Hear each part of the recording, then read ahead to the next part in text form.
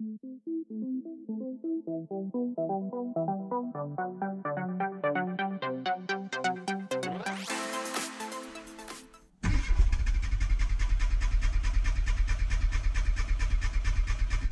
so as promised, I think I'd said I would give a walk round the Project Mini just to have a look, just to pick out some bits. It's probably not as good as it looks in the photos, but the fact that it runs is a complete bonus. So this is pretty much as I picked it up. I haven't really touched it. You could almost call it a barn find, I guess. It's not been on the road since 2007. It's been in a garage, in a damp garage by the looks of it, because it looks like the garage was leaking. It certainly accumulated some rust while it's been sitting in the garage, but let's just have a look around it quickly. So from what I could see in the photos from the eBay advert, definitely needs a scuttle panel and a front end as well. So as you can see under the headlights, it's pretty grotty. Even things like the headlamps, they're cloudy inside, so I don't know whether I'll be able to clean them out or I'll have to get some new headlamps for it. It's got a wavy grille. I might get rid of that and just revert to a standard slatted Cooper grille. You can see even the spotlights are milky inside, so whether I can clean them out, I don't know. If I can, that'll be quite useful. Wing on this side's obviously quite bad. The bumpers, the front bumper's not bad. There's a little dink in it there. I'd like to actually save the bumpers because they're the original Rover ones, which are quite hard to come by now. Obviously you heard the engine running last week, or sorry, last sort of update. The engine runs now. Still got to free off the clutch, and I'm going to fit the drive shaft in it in a moment. But just look how rusty it is. It didn't have the bonnet on it when I went to go and pick it up, so I assume it's been left with the bonnet off and water's just been dripping onto the engine, because that is, yeah, that is very, very rusty, isn't it? So there seem to be a few electrical gremlins because the battery light stays on when you connect the battery out. The bonnet itself looks fine. The windscreen's been replaced at some point because it hasn't got the SRS warning stickers in it. These look like wooden picket fiberglass arches, so they're not the original arches, so I'll probably do away with them and go back to the original plastic arches.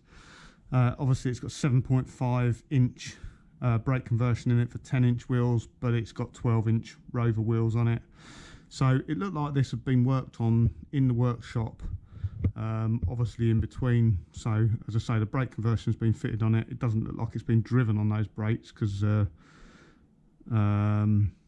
discs were still pretty clean where you move where the pads have been covering it. It's got gas shocks on the front of it as well, but not on the back. I can sort of understand that because they're a pain to fit on the back because you've got to take the fuel tank out. And it's got HiLos on the front, so it's looking really low at the moment, but that's just because the HiLos are on their lowest setting. So both sides it wants an A panel. Doors are not bad. There's a tiny bit of corrosion down the bottom here. Yeah, I don't know whether I'll do the door. This rear quarter's good. All the wheels want refurbing, and it wants 4 new tyres on it. It's whether I get these wheels refurbished or just buy some sort of original sort of looking Rover replicas, because it's about 330 quid for a full set. It's probably going to cost me, a full set with tyres, it's probably going to cost me 300 quid to have them refurbished. So it's just how original I want to keep it. Back end's in very good condition. I don't think there's any rust on the back end actually. Even the rear valance is pretty clean.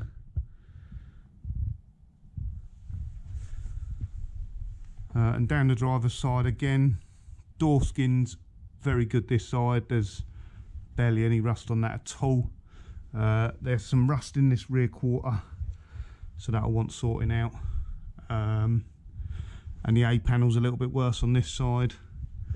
The worst bit, like I mentioned before I bought it actually, is the roof. So the roof's corroded here.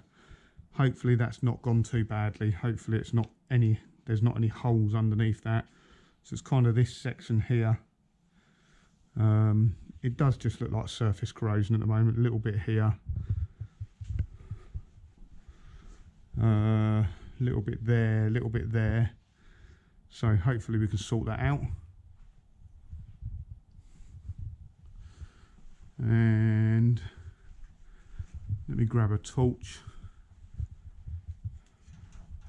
So we'll look at the sills.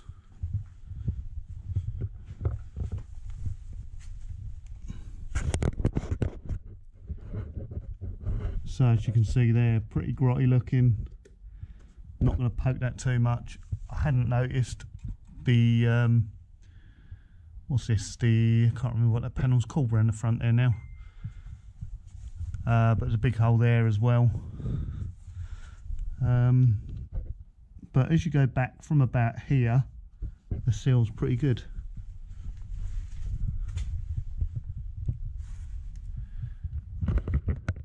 See what I mean? So this seal's never been replaced. That's the original Rover seal.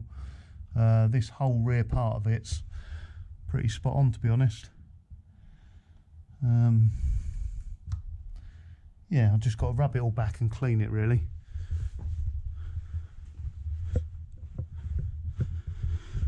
Underneath at the back I did get a look at the subframe. It doesn't look too bad, but you never really know, do you? It does have a stainless steel exhaust on it. I can't see what make it is yet. I don't think it's Jan speed. Doesn't look like it. So the rear valance looks pretty good. Bit of corrosion on the battery tray, but I think that's just, hopefully there's no holes. Inside the boot you've already seen is pretty good. And then again the sill on this side, original sill again, hasn't been welded yet, but there's a big hole here, can touch the carpet there. Doesn't look too bad inside that wheel arch. So let's have a look at the inside.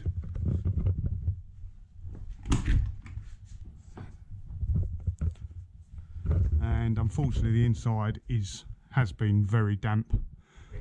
So the headlining looks horrible. Just done the headlining on PL. I really don't fancy doing another headlining, so I might see if that cleans up, but from experience on PL I don't know.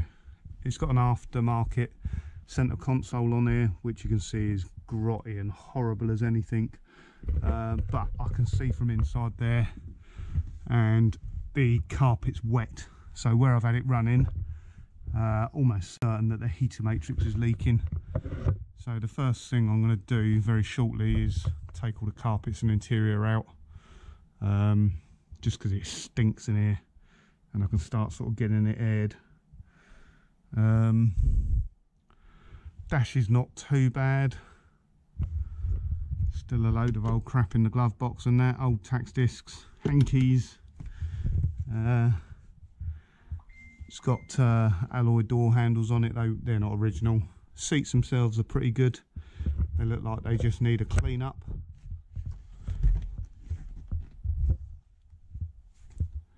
And like I say, the smell is awful.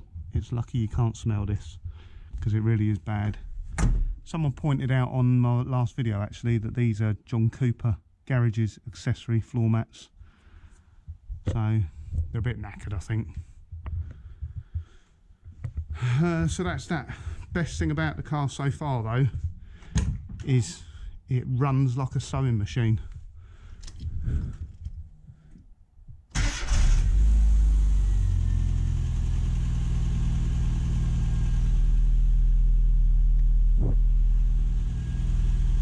I mean, that's beautiful. It just starts on the button, idles nicely, no smoke. It even smells right, if you know what I mean.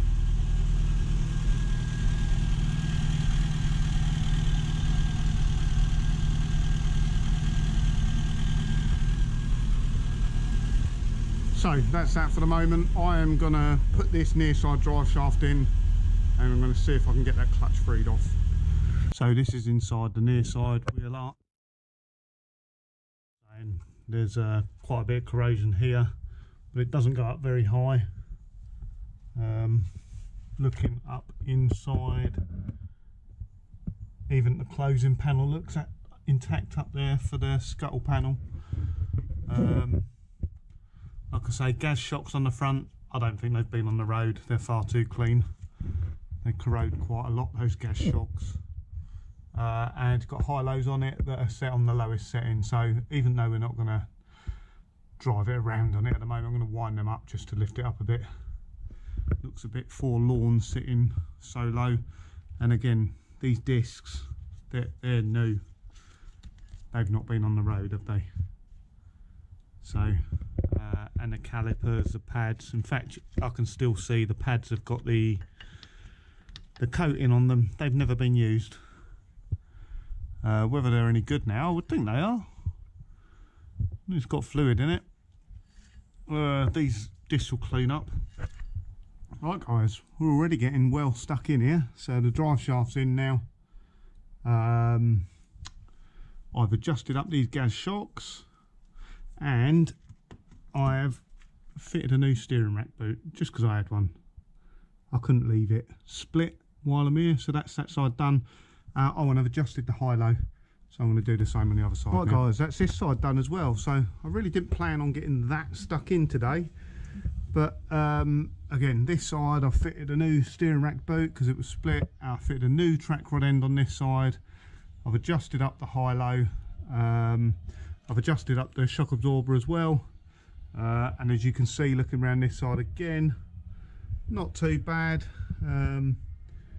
Inside there is not fantastic, but I know it needs some welding. So right guys, I continue to tinker with this. Obviously I've just found the floor is sopping wet in here from the leaking heater matrix, so I'm going to be starting this car up and moving it around, and I don't want it just to be constantly pouring water on the floor because it's going to go against me. So I'm not going to replace the heater matrix at the moment, but all I'm going to do is just connect these pipes together with a hose joiner.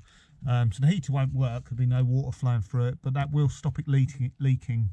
Obviously when I change the heater matrix at a later date, I can reinstate it, but for the moment it's just like a quick sort of field fix, just so we stop flooding the inside of the car with horrible smelly coolant.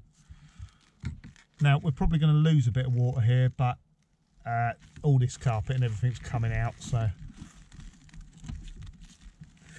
if it was your own car with your nice sort of beige carpet, you'd probably want to be a little bit more careful. I have already taken these clips off, by the way, because they're a flipping nightmare.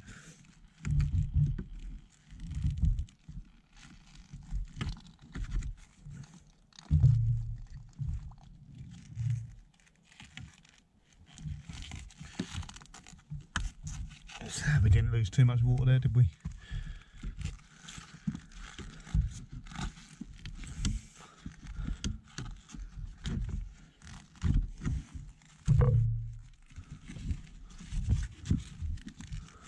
Doesn't even matter too much if I kink these pipes. It doesn't matter if water doesn't flow through them.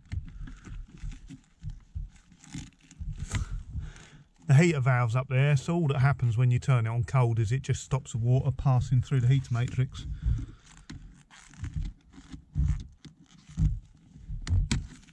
In modern cars they're a bit more advanced than that, but on an old Mini it's just a little water valve. These clips were horrible. I do actually have the special tool for doing these, but why use a tool when I can do it the hard way?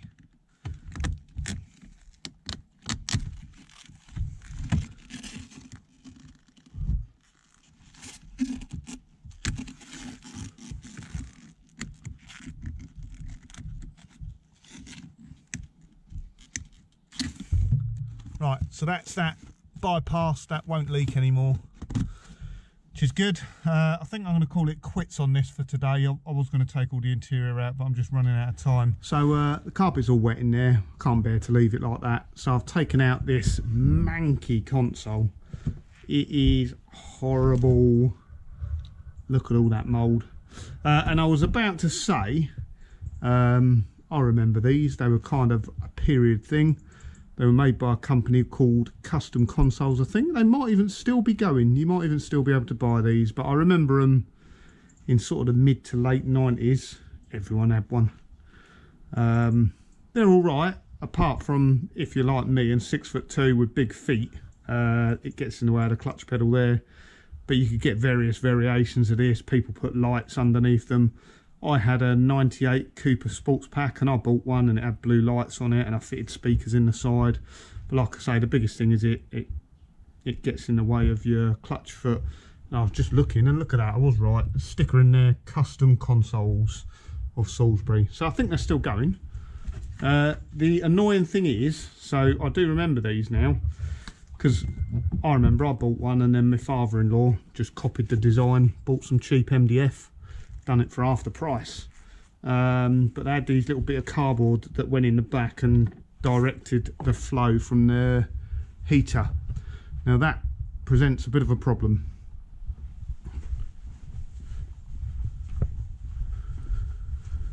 So rather annoyingly, this one's been fitted properly, and that included cutting the heater box to redirect the air. So yeah, I'm gonna need a new, well, if I want it back to normal, I'm gonna need a new heater box. Damn, look at all this water on the floor. What am I gonna do about that? I should get the carpets out now, shouldn't I? See that dripping? I keep saying I'm going to stop. I'm going to stop. I'll have nothing to do in the winter if I don't stop. Right, so I've got the heater box out now. Can you see better what I mean about the front of the heater box now? They've cut it, which is a bit of a shame. It's leaking water all over there. So yeah, I might be able to get another heater box. In fact, I'll have to get one, won't I? That's a pain, isn't it? Oh well, and I've got the carpets out now as well. So they're the rear mats. They're actually pretty good, although that one's a bit soggy. They're quite nice them because they're fitted properly, but I think they're going to be scrap. They just feel a bit floppy. Inside though, I'm really pleased. It's looking pretty good. This side looks spot on. There's that hole there in the inner seal. So I'm going to have to repair the inner seal. It's just how much I decide to do. I mean, back here, look at that. That's like new. That's really, really good. But going around the other side, what someone has unfortunately done, all of this side and the carpet was soaked in old engine oil. Now, what that's done is it's made all this go all squidgy here. It's soaked it all in. Now I don't know whether they've done that on purpose or whether someone spilt some oil in here. I kind of suspect it's probably been done on purpose. It's kind of an old school thing. My father-in-law used to do it all the time, you know, paint the subframes and paint the you know, the exposed metal bits in old sump oil. That was what it was, old sump oil. Yeah, stop it from rusting. It's just very, very messy. It's impregnated into all the carpets, which is a bit of a pain. This side, I just started having a poke. So again, front of the floor here is going to want repairing. Unfortunately, some numpty has jacked the floor right up in the middle. So it's really sort of raised up there. I need to beat that back down again. A little bit on the other side. Quite common, not unusual for many. But the floor ain't looking too bad at all. Let's go and look at the carpet.